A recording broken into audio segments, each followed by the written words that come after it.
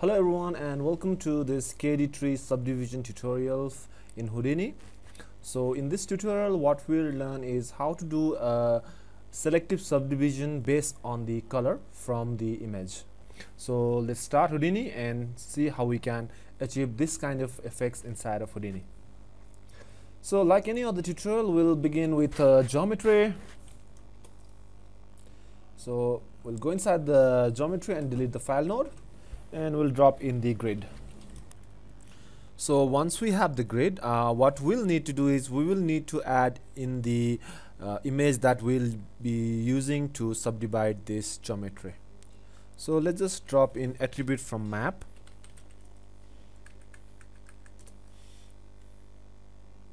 and then over here select the image that you would like to use to subdivide the geometry.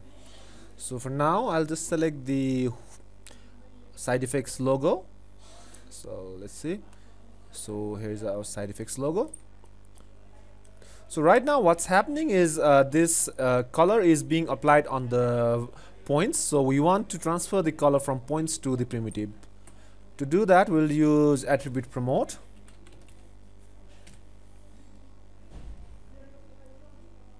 And then in the attribute promote, we'll select CD for original name, and in the new class we'll select primitive. So we'll leave the promotional method to average. After we have done that, what we'll need to do is we will need to create a group from the color.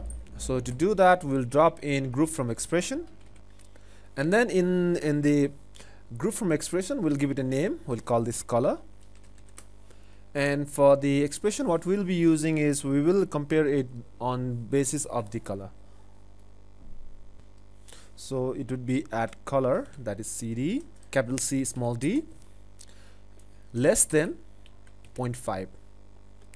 So it will select a bunch of faces which color value are less than 0.5. Once we have made the group, we will subdivide this group.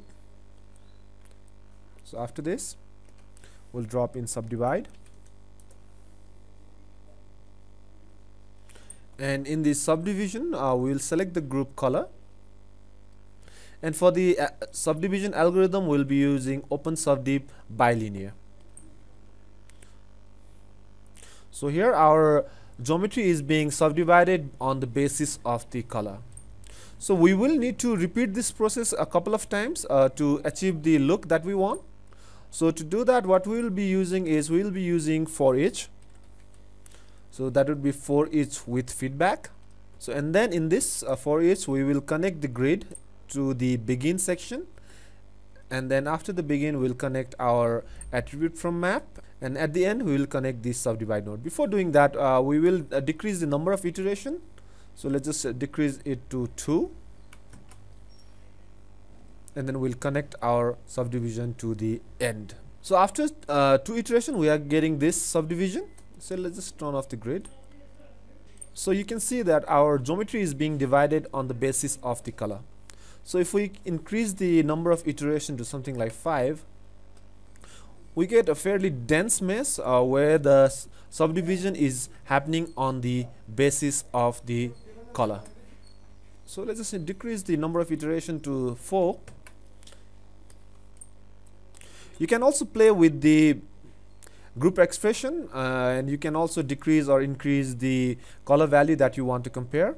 So let's go with 0.6.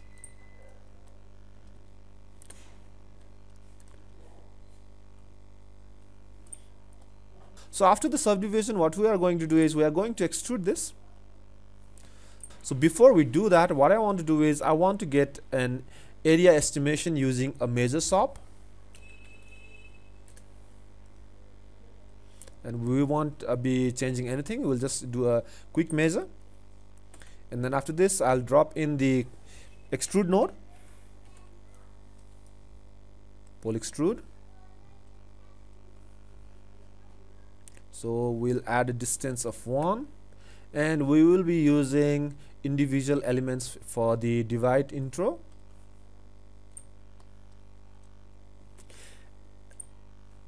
And for the local attribute distance scale, we'll just leave it to Z scale, and then what we will do is we'll drop in the Wrangler node just above the extrude. So in the Wrangler node, we'll be using run over primitive, and we'll say at G scale, we'll say random based on the primitive number,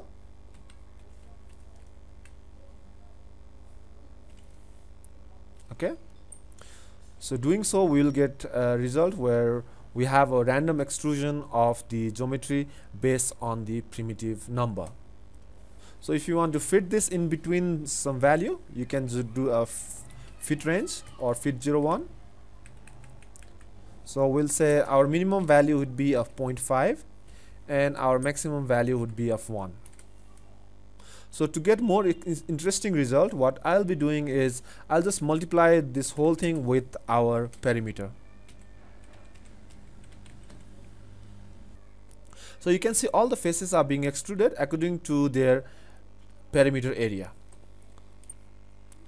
So in the poly extrude, we'll decrease the distance value to something like 0.3. So we have this result. Or let's just decrease it more to 0.2.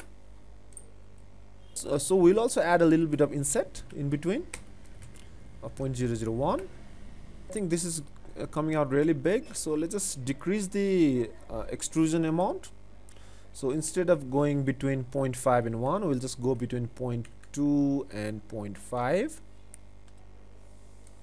And for the extrude, we'll just decrease this value to 0.05.